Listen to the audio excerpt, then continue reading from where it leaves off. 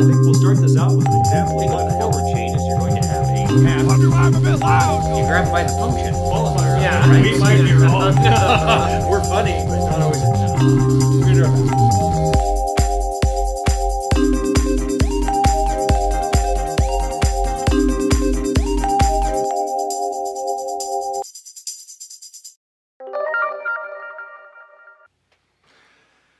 ABBA versus BAB, right? So this is an ABBA design and a BAB design. Yeah, sounds like some weird martial art. So I don't know. I don't know why I call them that, just because it's kind of fun, right? And ABA, of course, is just, we're passionate about it because our field is ABA, so it seems a little self-serving. But let's see, what's the difference between them two? You just flip the A's and the B's, and then that's the difference. That's it, right? That's all you got. No, there's more than that. So an ABA design is the core design that you use to establish functional relation in our field. Not as good as a withdrawal design or as an ABAB design. So it's not quite as good as that because you don't get the replication piece built in with the ABAB part, or the ABA and BAB. You get my point.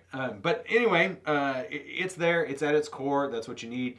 Practitioners, though, in the field, probably not so useful. Why? Because you have problem behavior. You make a change to problem behavior. You increase. Why would you increase the problem behavior? So you decrease the problem behavior, and then you put it back to baseline, and then you walk away and be like, yep, I established functional control over that behavior. Yes, well done. And then what? You just ask people for more money so you can fix the problem? I mean, what do you know? You don't do that. Fix the problem right from the beginning, or at least help the client, I guess, is what probably a nicer way to say things is. But my point is that ABA designs, while they might show up in an experiment now and again or in a laboratory now and again, they have of limited value in the field because they leave you on baseline. They do establish functional relations pretty well. I mean, there's some limitations there. I'm just not going to go too in-depth into that right now. As opposed to a BAB design, right? Which is where you have you start out with your intervention phase and you return to a baseline, not return, you go to baseline, you don't return to it. Anyway, and then you put the intervention phase back in.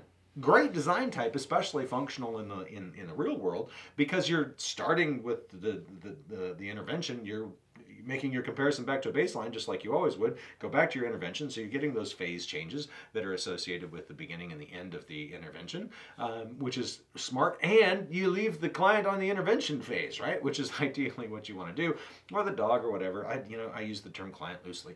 So let's see, what else? The problem with a BAB design is that you don't see the pre-intervention effects, right? You can't control for the pre-intervention effects, the pre-intervention levels, and the intervention's effect on those pre-intervention levels. You just don't know, right? So when in doubt, do an ABAB design.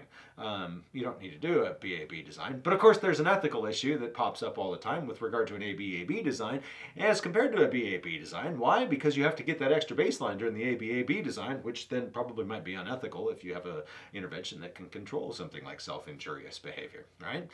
So there are a lot of layers here. It is not as good, like I said, it's not as good at establishing functional relations. It is weaker than an ABA design, but it's very functional. It's a very applied sort of thing, and if you're trying to solve problems in the real world, probably not a bad design to use, especially if you want to establish some functional control. So, or some functional relations, functional control, whatever. It's too many words. They're all just kind of mingling together. I'm trying to think what else. Maybe I probably forgot something. I suppose you can tell me in the comments, and I might agree with you. So anyway, I think that's about it for those two. Thank you. Did that video make sense? Probably not. I've watched enough of my videos and I know that they don't completely make sense. Hell, I don't make sense when I make sense. So maybe you should ask a question. We'll turn it into a bear's beauty if we ever get time. How do you get time? How do you get us time? You like, you subscribe, you share, you donate, you do those things, and maybe we'll make more videos. But seriously, go back, ask a question or two. It's helpful. You can ask them down there. We tend to reply.